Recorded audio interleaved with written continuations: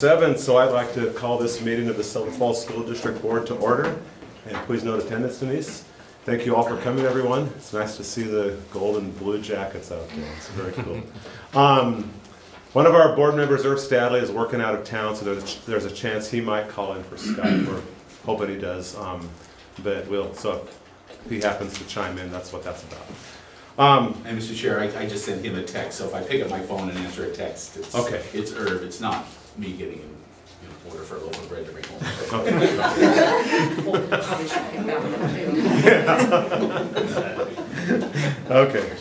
Okay, moving on to discussion items. First off, State FFA Convention at Silverton High School. Sarah MacArthur and FFA members. I'm Janelle Kennedy, the Vice President. I'm Jake Johnson, the Treasurer. I'm Caitlin Towery, the President. I'm Austin Kinsey, the Sentinel. I'm Carson Zollinger, I'm the Secretary. I'm Leanne Kinsey, the Reporter. And I'm Sarah MacArthur, I'm one of the two advisors, and Scott Towery is doing some other FFA events tonight, so in the half. So before we start, we just want to thank you for letting us be here and share a little bit about us and our organization. Just for some background, in case any of you don't know, FFA was founded in 1928 by 33 farm boys, and now it's the biggest youth organization, student-led in the world, and with over 500,000 members and 6,000-ish in Oregon. Yeah, and a little bit about what state convention is about. It's for the highest competitions in the state, so all the kids that have made it from districts and sectionals move on to state, and then that's where we host all of our competitions. And we also have workshops from people all over Oregon. They come talk about communication or just issues in agriculture, all kinds of stuff like that. And it's also to elect new state officers and dismiss the old ones. Like Megan Stadley from Silverton, she'll be having her retiring address on Friday evening. So. And state convention is the first weekend of spring break. So the 20th through 23rd, and we're expecting 2,000 people. 1,300 are members and advisors, and then 700 are sponsors. Wow. And so then on that, there will be a lot of visitors obviously in town. And so one of the things we want to do is make the public aware of this big event and mainly talk to businesses and restaurants just to let them know that we went to the chamber and we talked to them about a lot of the business owners about when the times when the kids will be let free or when they have a free time, so maybe they'll go get food or whatever, just so they're aware. And also the community around Silverton High School, all the houses, we're gonna go on Thursday, and we're gonna go to the doorsteps and let them know that there's gonna be an event plans. They're not surprised. We're gonna have some company for a few days. Yeah. Yeah, so it's pretty much like our state tournament. It's a pretty big deal for us, and it's kind of cool because we get to expose our local agriculture and what our area has to offer. So. And then I'll bring a little bit about some of the planning that's gone in the background. Our alumni organization has been huge in raising the money required to put on a convention. We have tremendous community support, and so we like to extend thanks to you for allowing us that extra day. They'll be moving in the stage that Wednesday, so we have a production company from Southern Oregon that's bringing in the full sound and stage. And if you're interested in coming to check out convention, you can ask Andy, and I can make sure that you have passes to come in. And like they mentioned on Friday night, Megan Stadley's giving her retiring address, and that'll be pretty impressive. That'll be a nice night to be there. A lot of local people will be there. So, and we've raised the alumni maybe probably pretty close to $40,000 in support of the convention, and we have lots of local tours to show off the agriculture the kids are saying. Ben Rue is going to perform a concert that the alumni is paying for at the Fest Hall on Saturday night, and so doing a lot of things to kind of celebrate the kids and their success and the leadership that they're going to bring. I'm excited. So our purpose here tonight is just to say thank you, which is some faces in front of you, and give you a chance to ask questions if you have of kids and myself about anything coming up. I don't have a question, but I know you're looking for volunteers for judging, so yeah. Anybody have time on Friday or Saturday? We do. There's everything from public speaking to job interviews and marketing plans. Kids do ag issues, presentations, so a lot of business related things. So yeah, we would We have 95 judges that we round up for that, just that our local area needs to provide, so big crew of judges as well. Thanks, Colin, for that. Well, most will be taking place in the gym then? The big sessions there will be 2 sessions a day, those are the general sessions. That's kind of the accumulation of the awards, but this public speaking will be in the auditorium and we'll use the classrooms throughout the school, so. Yeah. How far out are people having to stay? Because there's obviously not a lot of hotels in town. I'm just curious about that. Everyone in Salem mostly? Yeah, probably. We tried hard to, local chapters, they can book a hotel about a year out. So the downtown hotel and the garden were booked a year from last convention. Wow. So. They're probably quite a ways away. Even when they're at OSU, they have chapters staying in Salem. Yeah. Wow. Yeah. Setting up tents on the But sidewalk. I think some of the cool things, there are some chapters coming from way east. We have chapters way up in Cove and LeGrand and all up in that area too, and Burns. And a lot of them will head to the coast while they're here, take an extended for the first time to see the beach, which is kind of cool to think of that. So, fun. We don't have a road trip this year, so we're kind of excited. It's a lot of work on that. I don't know which one. Not sure which is worse. What days of the week is it again? Just Friday through Monday, 20th. Friday month. Okay. The beginning of spring break? Yeah. Yeah. Yeah. Okay. That's very cool. So the concert's up in Mount Angel then? At the Yeah, the festival? Fest Hall on Saturday night. Yeah. Mhm. Very cool. That's exciting. That's going to be a good thing for our school district and And community. for you guys and the Yeah. whole community. Yeah. Yeah, it's a good feel good. When we get it all over with, it'll be. Yeah. excellent. It'll be a lot of fun when it. Looking back. No, it's good. We're looking forward to it. The stage, the production is pretty amazing. That they have lights and sound, and they'll have motivational speakers and all kinds of fun things to do. And we've got tours highlighting some of the Agony area too, up to the garden, of course, and the falls, and some of those good partnerships with those people too. Good. Very cool. Any other questions?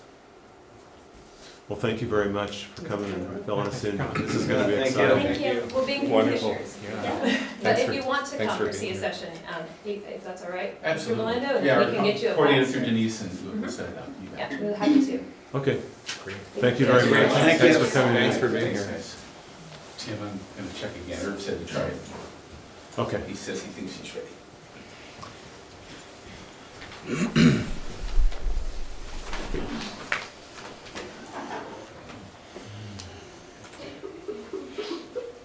There he is.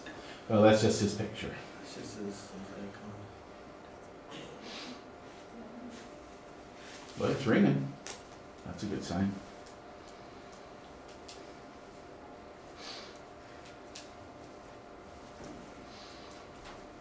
Come on, Herb. Press the button. Oh, come on.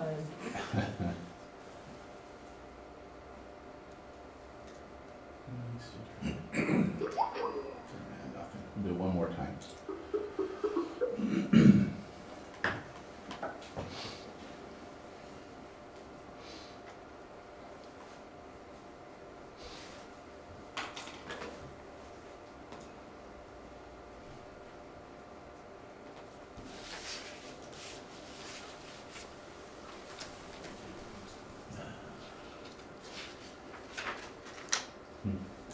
Not going through, huh? Yeah, it's going through on this end. I'm not certain why he's not picking up. So if he can try and it'll ring. And if Okay. we hear it ringing, then we'll. Okay.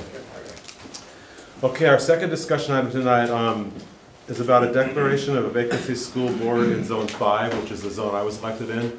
I have a little statement I'm going to read because this kind of came up recently and I want to clarify this for the public. A question came up last week from a community member concerning when a board member moves out of their elected zone, how long they can continue to represent that zone. This relates to Zone 5, which I was elected in, but moved into Zone 1 last year. After consulting with OSBA, it's clear that the state statute allows a board member to serve until the next district election. I had thought that a person could serve out the remainder of their term, but was wrong about this. I want to thank this community member for bringing this to our attention so it can be corrected. So since I've moved from Zone 5 to Zone 1, we can now declare a vacancy in Zone 5 for the upcoming election in May. And this will be an action item for the whole board to approve tonight. That's something we're supposed to vote on as a board, to declare Zone 5 vacant. This will initially be a 2-year term to finish the remainder of my term, but then we'll go back on the regular 4-year cycle. The sign-up deadline with county elections is March 12th. And also, since Zone 1 is also vacant for this election, Julie's zone, she announced last meeting she's not going to run again. And since I live in Zone 1 now, I will be running for the Zone 1 position.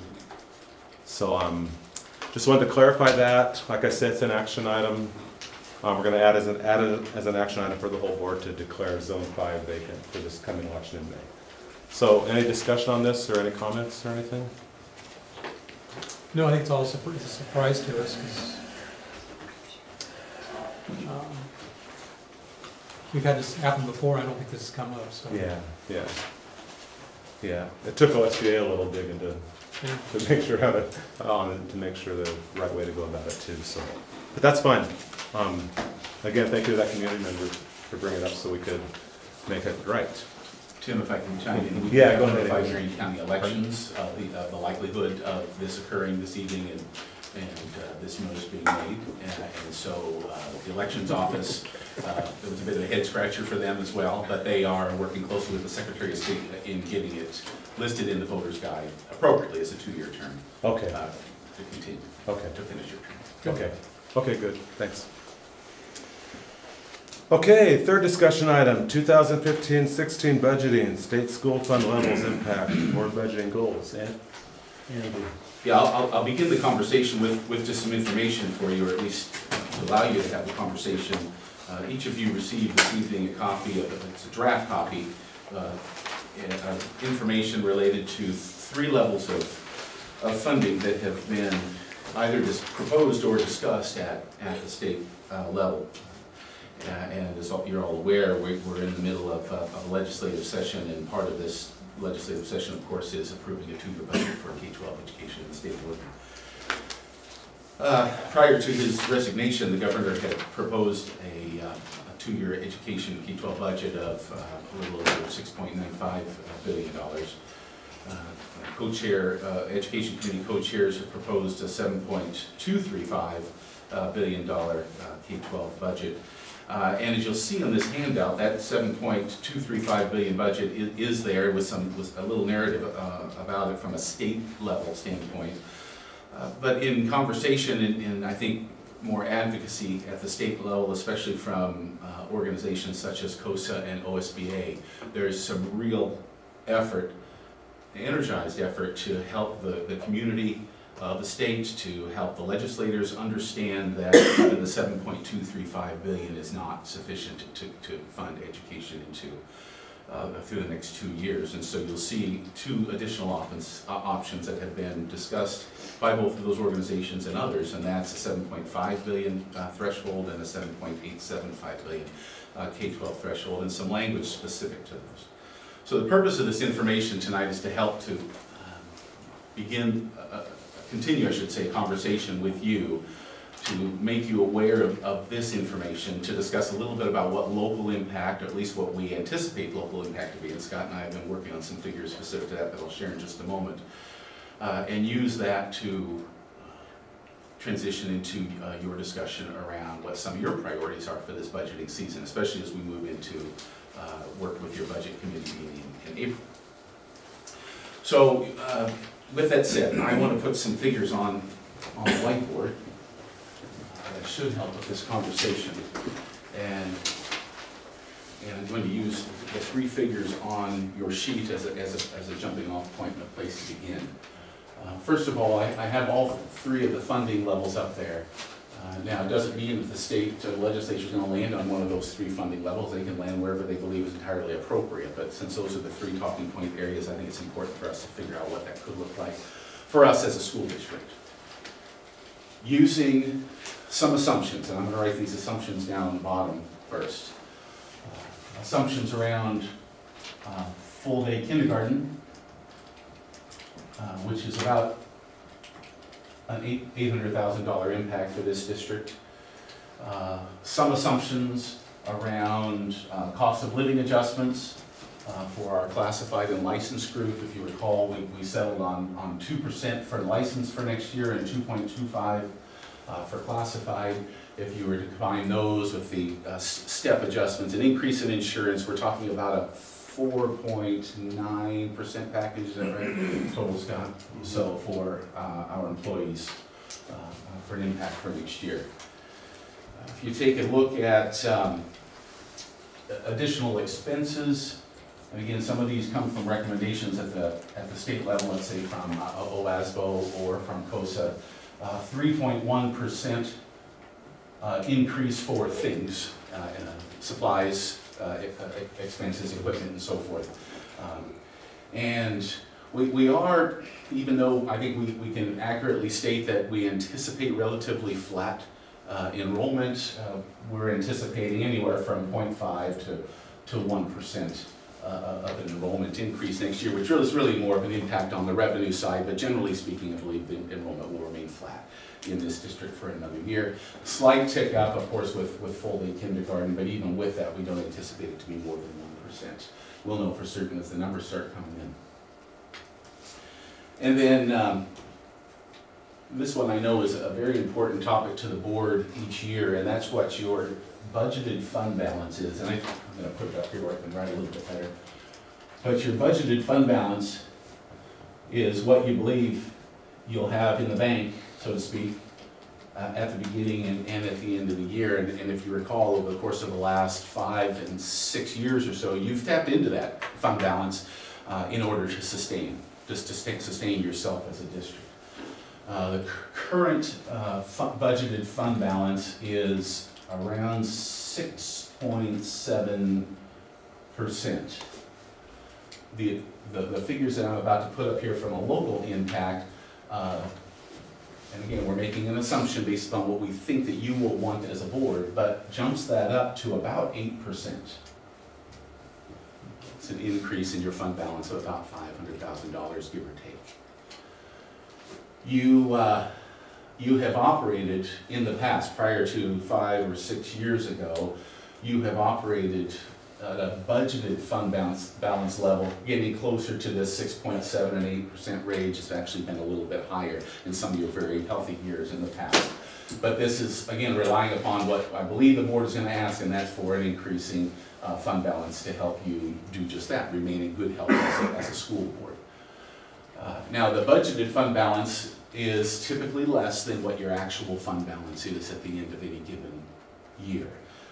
And those are, we can rely upon fairly accurately when we take a look at the audited figures. And I just want to share those with you for a moment. I think it gives you even a better reference of where you ended up. If you take the last few years, 2014, current audited, or just last audited year, you actually came in at about 9.36% as an actual ending fund balance in your general fund. 2013, you were at 9%. 2012, you were at 11%. 2011, you were 11.81. So again, you can see that there's been clearly a drop in what the actual was, and also keep in mind too that many times your use of reserves has a bit of a delayed effect on the audited figures. So to see a 9% here means that a decision was made, 1 or 2 years prior that ultimately resulted in that audited figure a couple of years later. So this figure was much higher than, or not much higher, but higher than 12 and even 13% at one point, even like 8 or 10 years ago.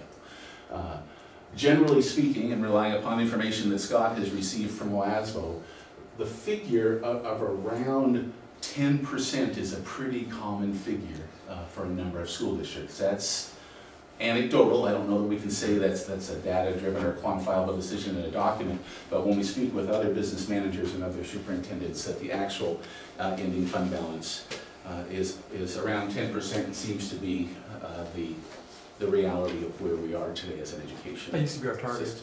It used to be our target. Okay. That's good to know. So with that said, taking all of these assumptions into mind, And coming from a 20 to 30,000 foot level, knowing that we haven't gone through the budget development process yet, if we rely upon the $7.235 billion revenue figure over the course of 2 years, the first year will leave us at about $1.645 million short of revenue. It's about a 5% hit. We dealt with larger hits in the past. And this, by the way, assumes that we operate full-day kinder. If you were to make a distinction and say, well, we just can't afford full-day kindergarten, then you can cut that figure in half. The deficit will be about $800,000.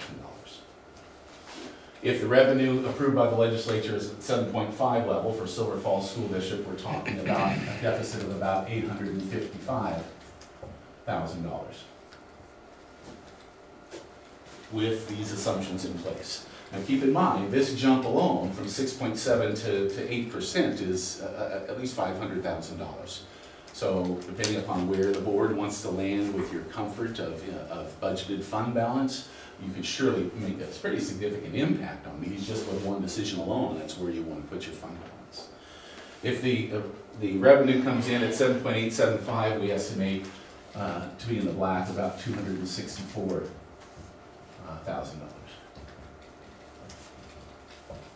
Andy, just as a point of reference, the last biennium, what was the figure for state funding? It was with the added piece that was pursued by the governor, the PERS reduction, or the PERS legislation, we were at 6.75, I believe, Wally. Okay. 6.65 or 6.75.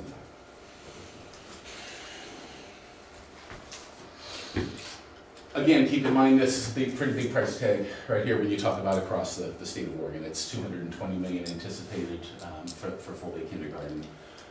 And keep in mind that you've had some incredibly flexible and understanding associations, both associations over the last 5 or 6 years. So the fact that we landed on a 3-year agreement and that we were able to settle on 2% cost of living adjustment, both sides agree, is a very good place to land.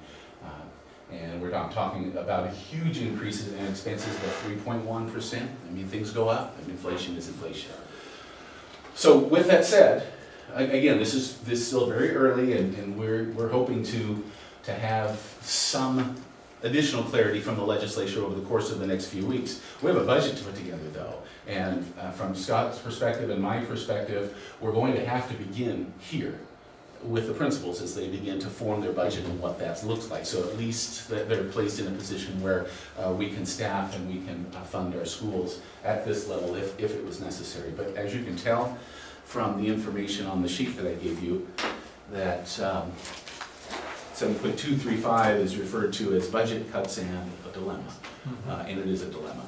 So, you know, there's still a certain level of optimism out there, and I think the optimism, you know, if a person had to speculate, is going to produce an outcome that is generally supportive of schools. I think that's kind of the feeling at the legislative level right now, but there's still a lot of work that has yet to be done, and we have to plan in a way where we're not going to set ourselves up for any problems, that's for sure.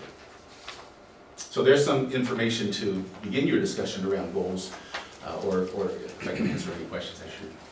Yeah.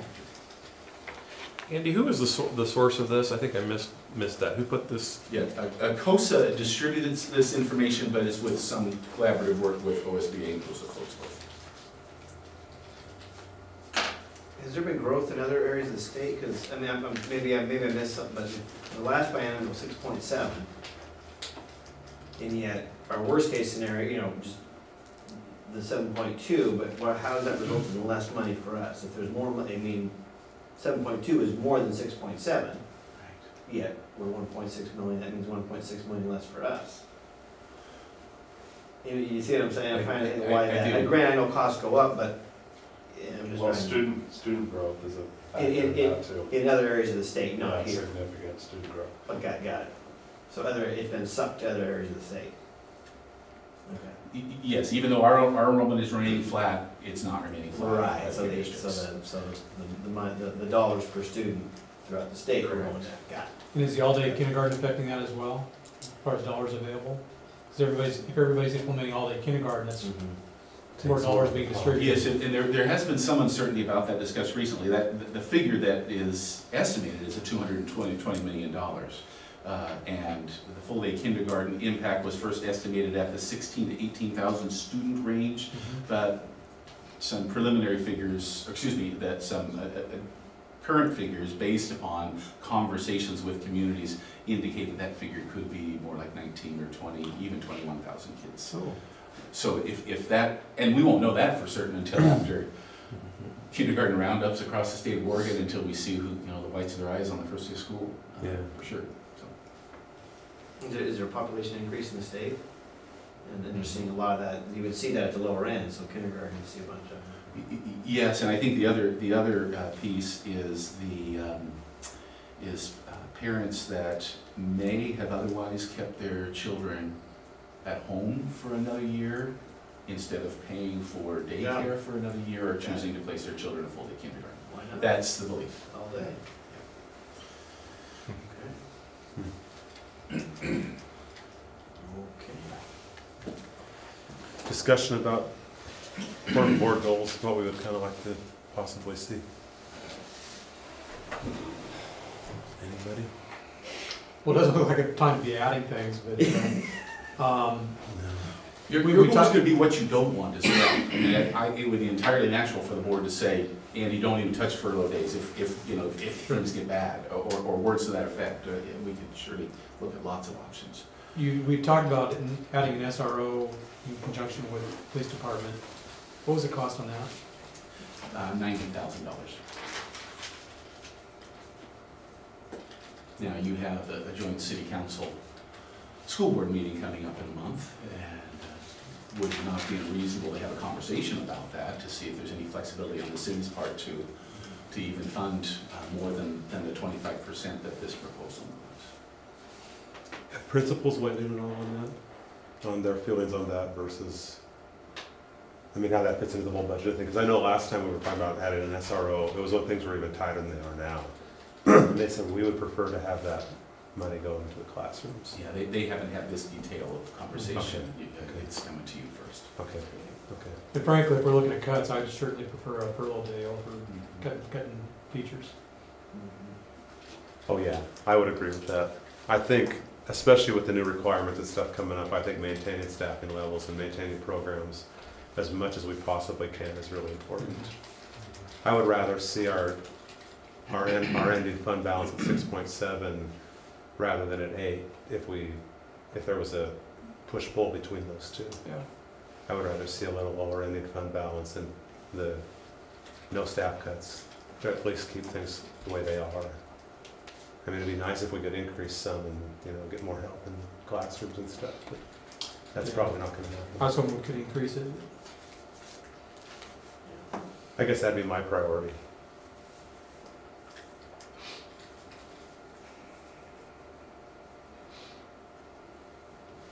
However, if we're at the other end of the spectrum, I think we ought to be working on getting our fund balance up. And possibly looking at an SRO if we could afford that. I think that would be a really good benefit, especially when the city said they could serve every school in the district. I think that'd be a good thing. Is a single furlough day roughly equivalent to $100,000?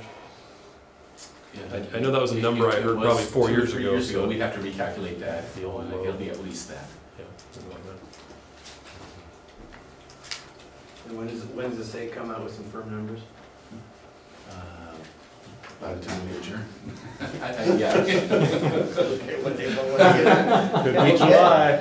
Some of you may have heard, otherwise David may be at OSBA, you may have heard, I know there was an interest in the past of trying to get schools some numbers by even 1st of April if possible. But I haven't heard that kind of chatter recently, have you? I haven't. It's everything that I've heard. I mean, we're early on in the legislature, but it is, excuse me, it is a solidly Democratic legislature. They're all committed. The majority are committed to funding education at a higher level.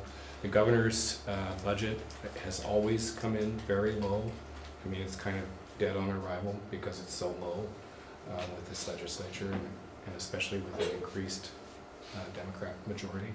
So it's hard to prognosticate, but I think that funding levels will certainly be higher than the governor's proposal. And probably my guess is, just based on what I've heard and what I've heard talked about, is to be somewhere in the middle, the 7.5 billion. It's possible it could go higher. It just depends. The one thing about it is, with the higher numbers, there's a great deal of discussion about targeting that money. So school districts won't have the kind of discretion that we might hope for to put the money in different places. It may be targeted for early childhood or kindergarten or specific areas where you have to spend it. So you get the money, but you get strings attached. So it's an interesting predicament for schools, isn't it? It really is, yeah. It's really very difficult to plan appropriately. it's the same thing every cycle, every biennium, because we don't have an especially stable, predictable way of funding public education. So It's too bad. something we all need to work on. So, we have a lot of discussion this session about the rainy day fund. Again, I don't know where that's going. There's discussion about the kicker, of course, ending the kicker or reducing it so that we can create a rainy day fund and get the state off of the roller coaster education funding cycle. We just don't know yet. We don't know how far those initiatives will go and whether they'll be successful. So there are people talking about it and working on it though.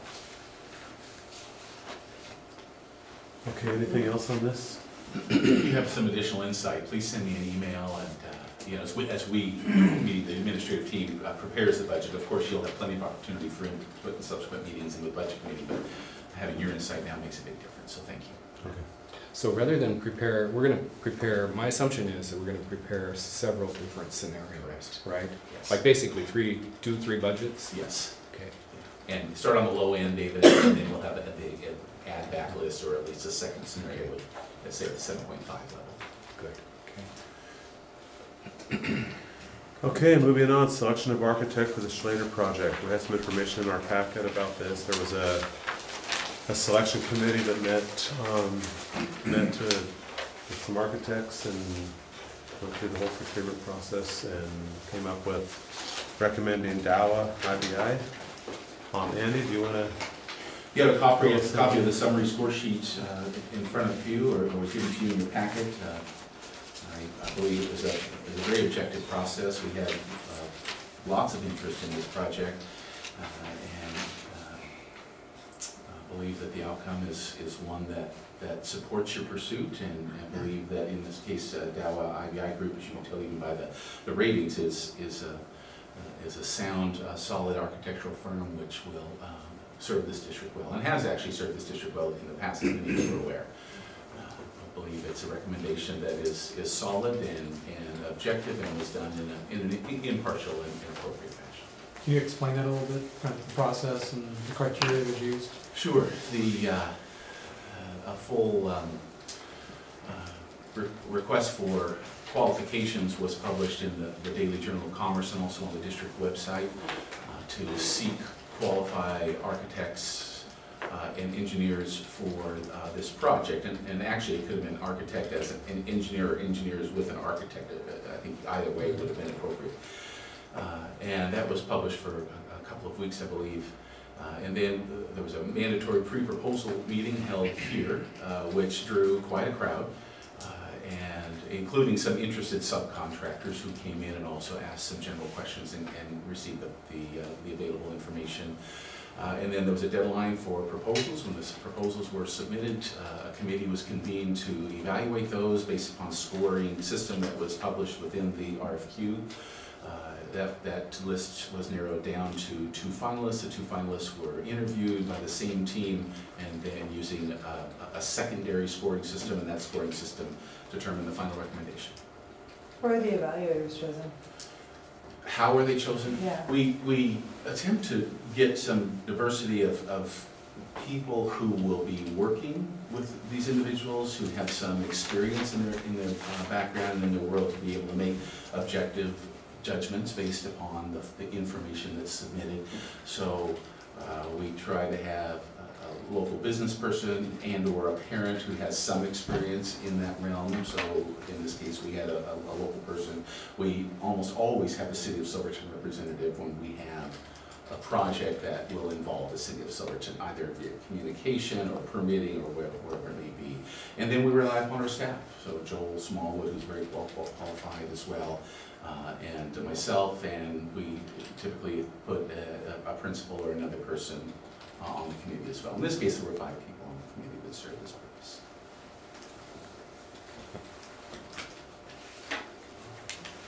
Any discussion on this? Sounds like a thorough process. Okay, moving along. Statement of qualifications, ZCS Engineering of Oregon City for Butte Creek and Scottsville Schools seismic upgrade projects. Andy also talked about this in our packet. It's about proposal. Do you just want to take this one, Andy? I can. You're a very busy school district with facilities you have been for quite a while and will continue to be, no doubt. And 2 of those, of course, are specific to Butte Creek School and Scottsville School. They're seismic upgrades from the revenue of the state seismic grants that you qualified for. And I believe it's a benefit, and so it's being placed in front of you, not for a decision tonight, but to create an awareness so the decision can be made at a subsequent meeting.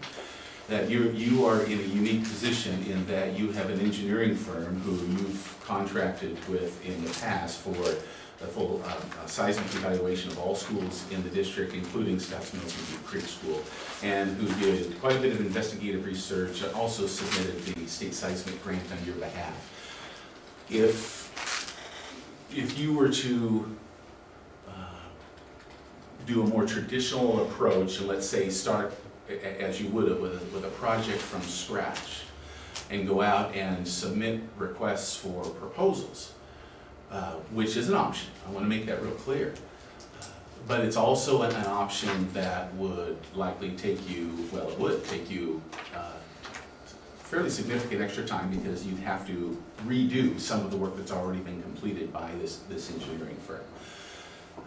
And the way that there's actually state statute and even an OAR specific to this process that allows you as the local contract review board to say, do we have a circumstance where an entity, a contractor, has done enough quality work so that you can take that information and make a decision that is in the best interest of the public based upon the engineer that has submitted the information to you. It's a continuation of the project is the way that it's reviewed. And it's a process that puts you in a position of saying, let's take a look at the facts, statement of qualifications. Let's summarize those facts through a document called Findings of Fact, which is a document that, based upon your conversation tonight, I would work with ZCS Engineering and Joel, and we would have that produced for you to review at your next meeting.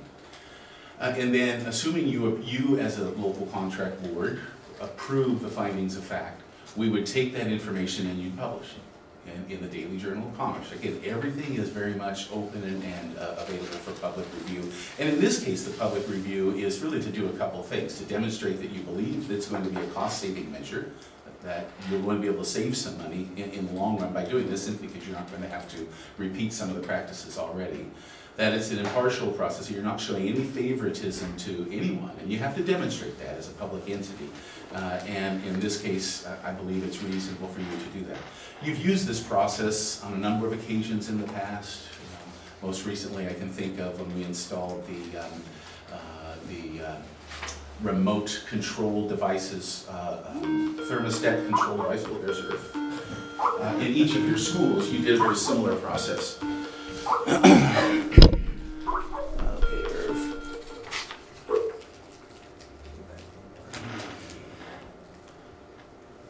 Irv, are you awake? There he is. Awake. Can you see us all right, or? I can see you okay. I finally had to resort to my phone. I could not get my laptop to work, though. Okay. Okay. Well, we'll keep an eye on you and make sure you're still there, and can you guys hear him okay? Yep. Yes. Okay. Yes. So that's a brief summary of the process itself. It does take, you approve the finding of facts, or at least have that as an option at your next meeting. And then and then once you had additional public input, if there was any public input about this decision, you would make a final contractual decision at your April meeting. And then we would be able to move ahead. And I think it is a time-sensitive project. We do want to get both of these projects started as soon as possible.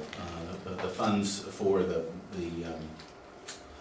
grants should be available for district access sometime in late March or early April. So it's about the same time frame. Andy, what's the scope of work for ZCS? Is it just engineering and design, or is it construction management as well? They would be doing construction management as well. Yeah, and I should point out, there are two representatives from ZCS in the audience tonight. Zach and Russ are here, so if you have any specific questions of them, I know they'd be happy to answer any questions. Well, yeah, they're familiar with both projects, and that kind of makes sense. And maybe this really isn't a question about this, but how does this process work? It's a grant. So where's the incentive for us to try to save money on this? For instance, if it's a thing like this, for instance, we were in the Scotts Mills gym, did the chili feed the other night, and people were talking about it, and people did a little math, and there's more, maybe there's, I gotta dig into it, but we got a gym that's 5,000 square feet, and it's close to $1 million in grant. Well, that's $200 a square foot. You can darn build a brand new gym for that. And I'm trying to figure that out. How do we do due diligence to try to make sure we save the money? But it's a grant, so if we hold their feet to the fire and we keep it down to $790,000, what do we do with the saved money? It just goes back to the state. So yeah, we don't get the money unless exactly. So how do we save that? Do you see where kind of the dilemma I'm kind of wondering? Sure.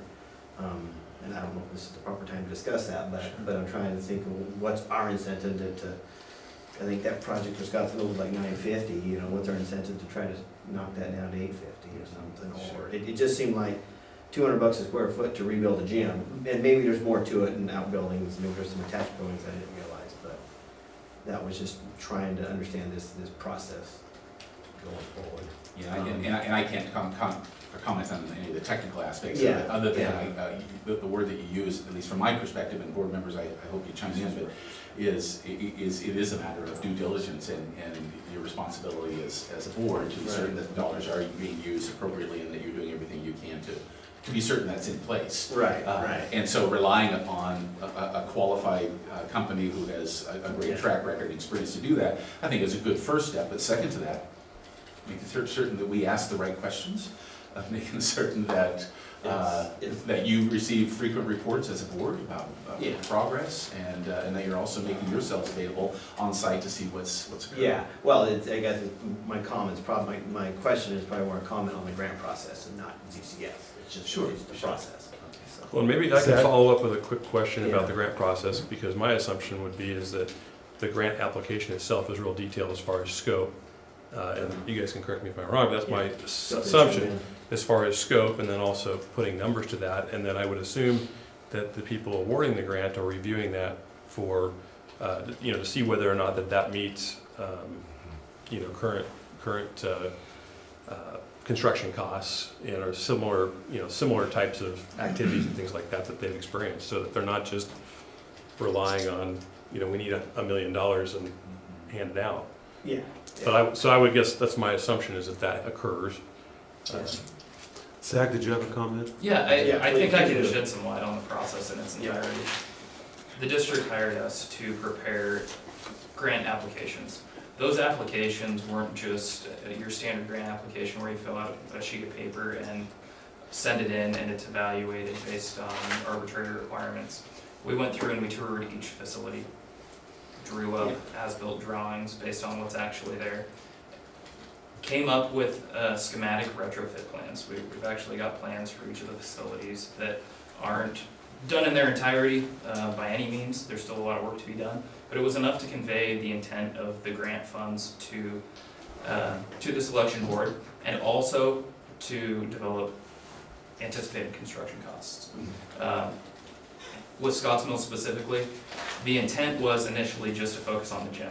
Throughout the grant process and our evaluation of the entire facility and the amount of money that we came up with for the gym specifically, at the last minute we decided to alter the submission essentially and include the rest of the facility also.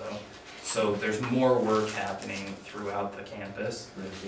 The seismic deficiencies there weren't substantial compared to the gymnasium, but we thought, heck, if we can still get a good rating and make a qualified application based on higher value, then the more money for the district, the better. Oh, yeah.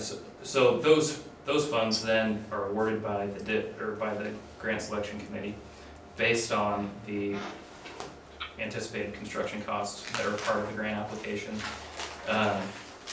And really any cost savings that can be had go back into the facility. We wouldn't want to see a bunch of money going back to the state when it's been awarded to the district. We try and keep our design fees as low as we can, knowing that budget deficits are what they are. Every dollar counts, especially when you can spend it on the facilities that you've got. And while it's specific money for seismic rehabilitation, there are other parts of the project where we're coming back in and maybe we have to put a new roof on something because we have to tear it off to perform the seismic rehabilitation.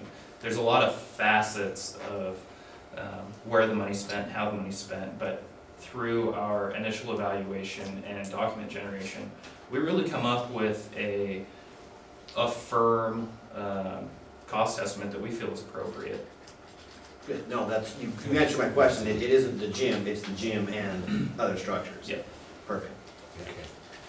And yeah, and so I guess if there's money saved here, you can continue to spend more throughout the building. Exactly. Good, perfect. I'll be anxious to see the findings of fact. I think there's a couple of advantages on the surface. It's pretty clear. One is schedule. CS understands the scope and can jump in relatively quickly. And the other one is they have ownership of the scope right now. Or if you bring another contractor and they don't have that ownership, then I think we're more likely to see RFIs and changes to scope. Yeah, to me it makes total sense to keep them on board and use this process to have them keep going with the process and do the work. And thank you guys for your work on the grant, and I mean, for us to get both grants is amazing. I want to publicly thank you guys for that and for what you did. That's awesome. Thank you. And then in this grant, I assume there's report back requirements, reporting back to the state and the selection committee or whoever it is there that receives how we spent the money, and I'm sure you guys have lots of experience doing that for this particular grant. They have regular progress reports. We were side by side with the overseers of the grant, very familiar with the process. We've been through it many times. So just a comment, this is a beautiful production. This actually is not the Lakeview High School, this is Daly Middle School. I went to 7th and 8th grade there. It's 1920s era unreinforced brick building, 3 stories, still in service today thanks to the work of folks like you. Very cool. We actually worked on both. Yeah, I saw that. I saw the Fremont Elementary. I see the window where I spent my 2nd grade. We had no, actually we had a chicken in the classroom that year, so we could learn about biology and birth. So it's great. We'll be calling Christina the marketing director first thing in the morning. You know, this is a little bit unrelated, but since we've got you here, a question that's been crossed my mind for quite some time now is, when you reinforce some of these older unreinforced masonry buildings and make them earthquake safe, does an earthquake still, I mean, I know I'm speaking real generalities here, but my thought is the earthquake still destroys that masonry what is now maybe more veneer, or maybe it's not veneer, but it's less structural, and it's, so it still destroys that, and you have a major expense then, or maybe you've actually got a destroyed building, as opposed to a brand new building that's built to earthquake code. I know I've seen the buildings built in Japan on giant springs, and I know we don't do that here, but I'm thinking relative to spending a lot of money to reinforce or restore an old building like we have at Schlater Street or even Eugene Field School. Are we at risk down the line that we have a huge expense to repair this building or have an unrepairable building? It's the difference between, if you have the resources to go through and replace all your buildings and bring them up to current earthquake codes, then that's what we do. Most districts can't. So this money is the next best thing. It's collapse prevention. A lot of schools in the state, if we get a code earthquake, they're going to collapse, and there's going to be loss of life. So this grant money is to extend the life of the buildings, get them through an event should we have one. Will the buildings be useful afterwards? Some of them, sure. Some of them will not. They'll be emptied. All the occupants will get out safely, and then you'll knock them down. But the thinking behind it is this whole program is to raise awareness that we do have this problem, to extend the life of some of these older buildings for districts that don't have the resources to go through and upgrade their inventory. Yeah, and I was thinking, I guess, specifically of the Eugene Field building. There's been a big discussion in the community about whether it should be refurbished or whether it should be, replaced. And that was one thing that never came up, and it certainly never crossed my mind of, when we're making that decision between spending X amount of dollars to refurbish it and maybe more dollars to replace it, do we have this liability hanging out there? I'm guessing it'd be impossible to get earthquake insurance on a building that's still a terracotta or a masonry building. And we're looking at an earthquake probability of a certain percentage over the next so many years. It just occurred to me that you spend that $10 or $12 million to refurbish it, and then you have an earthquake, and you've lost that entire investment potentially. And I don't know if that's right thinking or not, but if you, I suppose, if you passed a district bond, right, and the district ponied up the money for it, that's a good discussion. Okay. But the grant program is sure. Here's some free money. Do your best with it while you have it to extend the life of these schools. Perhaps while that is raising awareness in your community to perhaps pass some bonds and get some money to modernize your schools so we don't have a problem. Sure. But I understand where you're coming from, but it's the basic philosophy is a destroyed building that doesn't collapse is better than a school full of kids in a building that does. Sure. And it's not money out of your pocket. So, and again, it's just to raise awareness that we have this problem, and there should be school districts. Not everybody gets this grant money. The community should be aware that it is a problem. School bonds should be pursued to fix the problems. Antiquated schools some of them are just intolerable. A lot of districts we had to turn away because we couldn't do anything with some of their buildings because the cap on the grant's only $1.5 million per facility, and you can only do so much with it. So, thank you. Yeah. Okay. Are you referring to there's type 1 or type 2 earthquake? Am I leading something? There's the type of code that says if the code event occurs, the building's still usable, like a fire hall. You want it to work. And then there's a life safety standard that says everyone's going to get out alive, but the building's destroyed. So how many brand new school buildings, if we're building a brand new school building, are those all required to be usable after the earthquake? not necessarily. How many are? I'm just, Well, there's you're here, it's an interesting discussion we've had, I'm just gonna follow. Well, we just designed new elementary school with your new architect you selected, Dow IBA. There are, in the structural design code, schools are a special occupancy. So we take our design force loads and forces and we multiply them by an importance factor. School full of people all day long has a little bit higher importance, so we bump up the loads. Not necessarily for reoccupancy and start school the next day.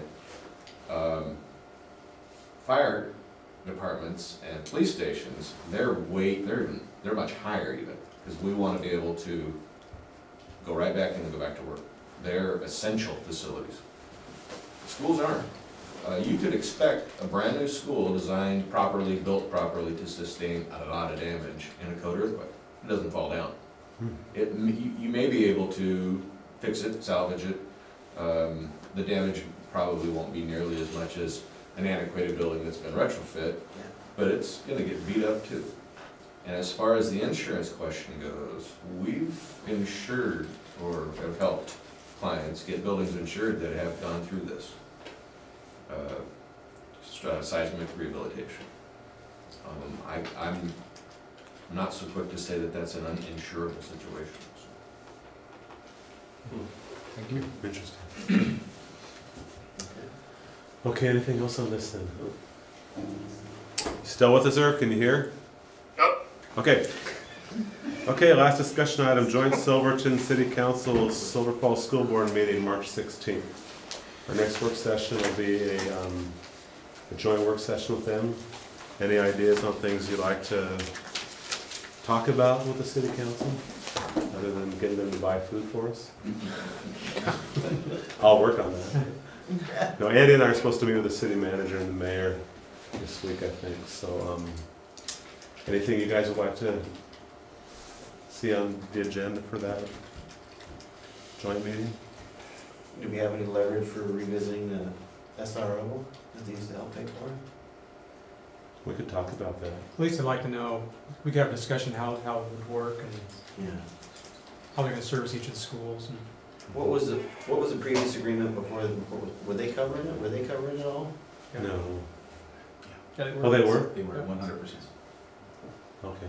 And then was it kind of a horse trade? Was it one of those things where, you know, we're kind of the Silverton, City of Silverton's public green space, we take care of the green? Was it, you know, what was the original kind of agreement? They're providing the SRO and we, you know, we're trying to see if there's a.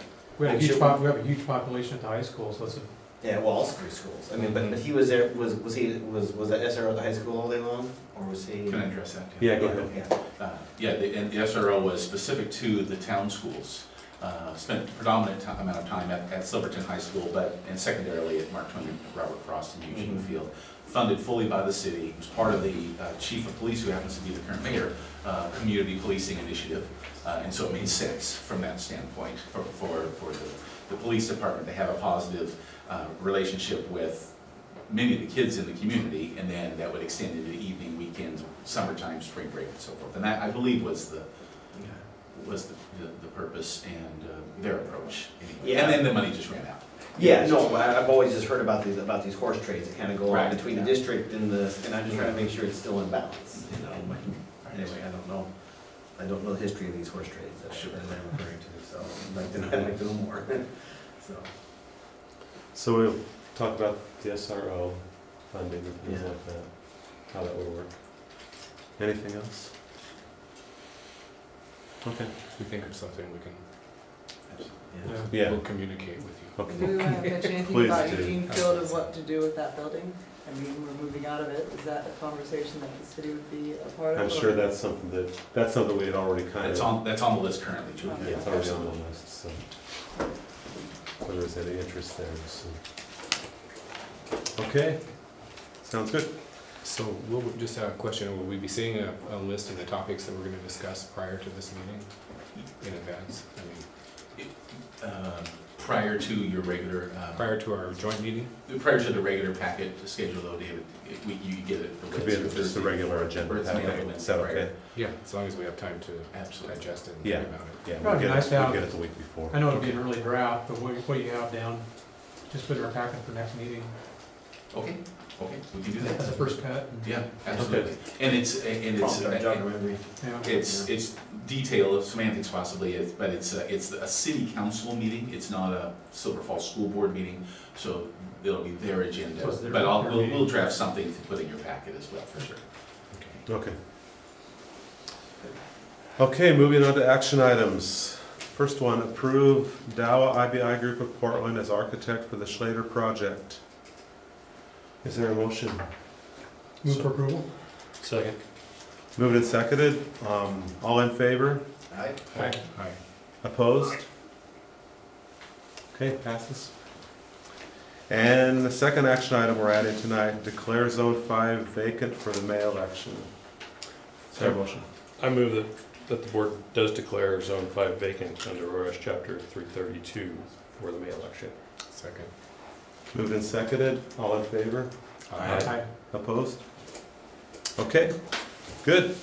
We will move out of regular session. We'll take a 5-minute break, move out of regular session and adjourn to executive session under ORS 192660 personnel records.